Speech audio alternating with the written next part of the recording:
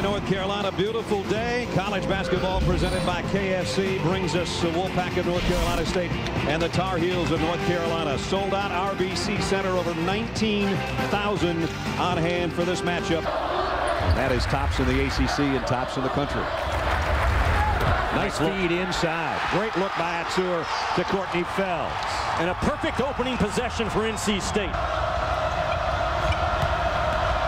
Stevenson on the baselines, cut off and throws it away.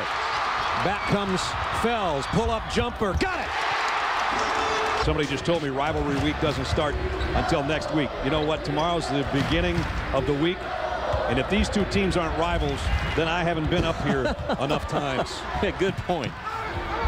Fells, baseline, got it for three. Biggest lead of the ball game for NC State, up 6. And it's a block followed up with a walk of the basketball up the floor. Usually it's a block to a transition. And it could end up being a 4 or 5 point swing. Three-pointer goes!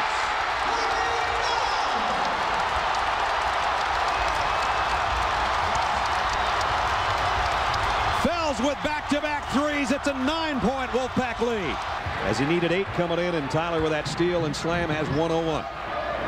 Think about this. North Carolina averaging 28 points a game off their bench. They only have 2 so far off the bench, does North Carolina. Fells for 3. Got it! That's Costner on the baseline with a left hand. He had a big first half with 9 points and 7 rebounds. And he's got the opening bucket of the second half. I think NC State goes a lot of zone in the second half. They open up with it to protect Atsur. Fells on a break with authority. 15 for Fells. Whoa, that is not the way Roy Williams was hoping the opening half minute was going to go for his team. And that'll be Hansbrough guarding Costner in the backcourt. Some full court pressure coming from North Carolina. NC State has matched the toughness and the drive and the will that Tyler Hansbrough sets the tone for his club in this ballgame. Again, I go back to my 3 points. NC State, they now know they can win this ballgame. They're no longer hoping. Oh, what a shot by Fells!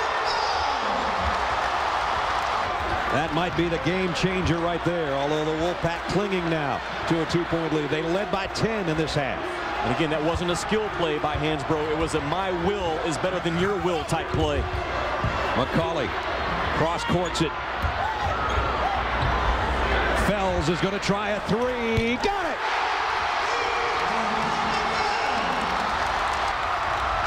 82-77. Final 15 seconds. Here comes Lawson. Just do not foul if you're NC State. Long 3. Lawson doesn't get it. Rebound McCauley. And now Fells has got it in the front court. They're trying to foul him, and they do with 5 seconds left.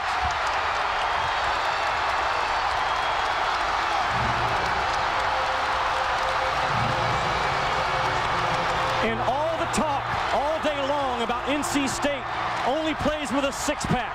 And North Carolina brings a case and a keg and a barrel full and all that. NC State never bought in to not believing they can win this basketball game. The problem with the 6-pack that North Carolina didn't know, but they do now, they're all long necks. And that goes for them. Boy, and if they just made free throws, this thing would be certainly over at this point. Would have already been in the books. Courtney Fells for a career high, and he's got it at 21 points. Lawson will have it, but it won't matter. North Carolina State is upset number 3, North Carolina. Hold on, partner.